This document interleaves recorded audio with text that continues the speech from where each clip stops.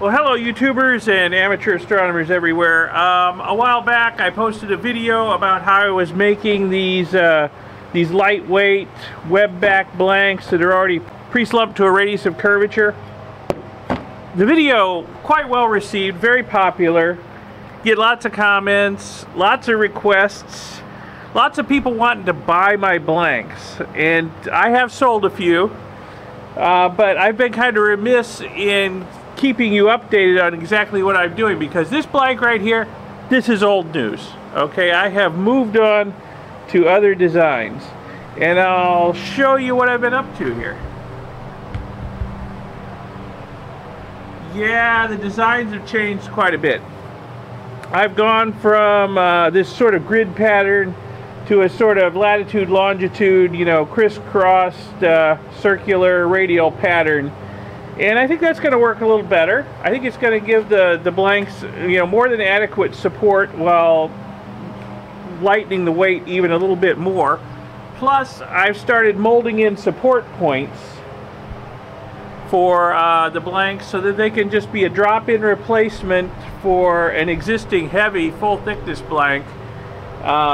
And they'll sit right on an ordinary mirror cell. Something like this, you would need some sort of special mirror cell. And I actually designed a mirror cell to work with these blanks.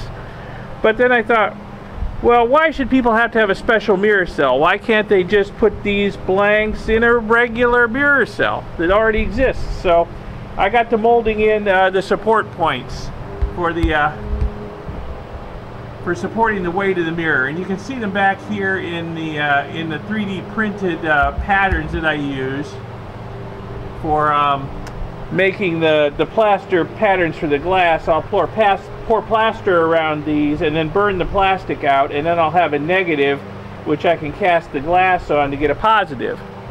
This is nice. I like this. This is a really great design. A lot of people like it. They think it's fantastic. I get a lot of requests from people. They want to buy one of these. I can't make these very quickly, folks. This takes a lot of time.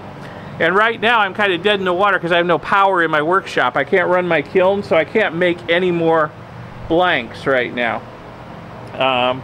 I was drawing power from another building on the farm. That building's getting torn down, and we're going to build another building, and until the other building's built, I don't have power for my kilns. I'm running everything just off an extension cord, and I can't run 50 amp kilns through an extension cord, unfortunately. Not 250 feet of it anyway. So it's going to be a little while before I'm in the blank making business, but it's giving me time to work on other things. The whole process of 3D printing, you know, the pattern, pouring the plaster around it, burning out the plastic, and then making a mold for around the plaster. It's very, very, very laborious, and the plaster after it's burned out is very fragile, and I've broken a few molds that way and have to start over again. So I was looking for easier and better ways to do it. So I'm taking my time where I can't actually run the kilns to work on R&D. And what I came up with is this. This is a rubber mold. This is what I want this is a negative of what I want the plaster to look like. So I could just pour the plaster in here. After it hardens, peel this right off, and I've got a plaster mold. There's no burning out necessary. It's just ready to go. And then I could make another one, and another one, and another. I could do this probably 4 or 5 times a day. I could make molds. This is a 12-inch right here. And so that's going to make life a little bit easier once I start making molds this way. So, and I plan on doing this for all the sizes, so I'll have a master rubber mold for all the sizes of blanks. And I'm scaling up to, I think I said in the last video that I was going to change the design for 14 and up, but I don't think I'm going to change it as radically as I was planning. So here's a design for 14 over here. And the only real change I've made is I've got 6 support points in instead of 3. And I think that's going to work for 14. Now for 16, 18 and on up, what I'm thinking about doing is going ahead and molding in 18 support points. So it would drop right into you know, an 18-point flotation cell. and sit on those support points without any problem. So that's what I'm thinking about doing.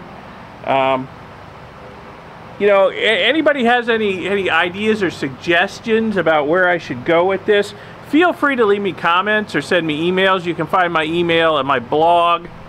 It's up at the top page and other places on the blog. You can email me, and just don't hit me with too many requests to buy blanks right now, because I just can't make them right now. Basically what you're seeing here is all I've got that's made right now, and these two here still need to be edged. I haven't got around to edging them yet, so they're irregular on the edge. They need to be edged and beveled. I'll get around to that eventually.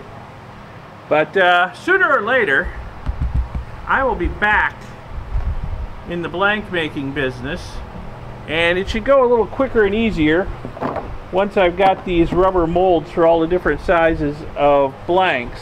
So while I've got downtime, I'm going to work on making more rubber molds for different sizes of blanks, and work on my design for 16-inch and up blanks, and hopefully we won't take forever to get power back to my workshop here, and I can get the kilns cooking again, turning out some new blanks, because everybody who sees these just loves them and basically wants one, and it's a shame I can't really supply the market right now.